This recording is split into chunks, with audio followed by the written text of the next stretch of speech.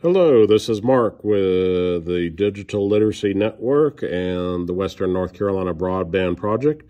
I am at the West Asheville Library off of Haywood and just want to share with you this exciting piece of opportunity, being a laptop or a hotspot loan program. And the program has a couple options that you do want to call ahead and request for service to see what the availability is. You might have to get on a wait list for the laptop and or the hotspot. But the awesome part is I wanted to share with you what is a hotspot. When you check out a hotspot, it comes in this nifty little case.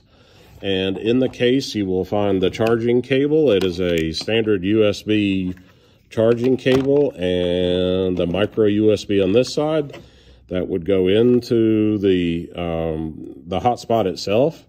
This hotspot is from Verizon, and on the other side it has a little mini display talking about the connectivity and assists with you the steps for getting connected, the password.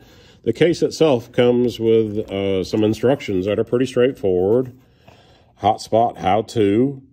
And there's 5 steps to go through to power on the unit, make sure it lights up, the battery's charged.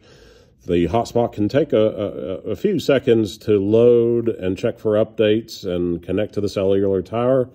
There are some instructions on the password that you enter to connect to that particular hotspot name. And then if you have a need for further assistance, Buncombe County Library Tech Team has a phone number that you can call during certain hours. So this is a hotspot that you can check out at all Buncombe County libraries.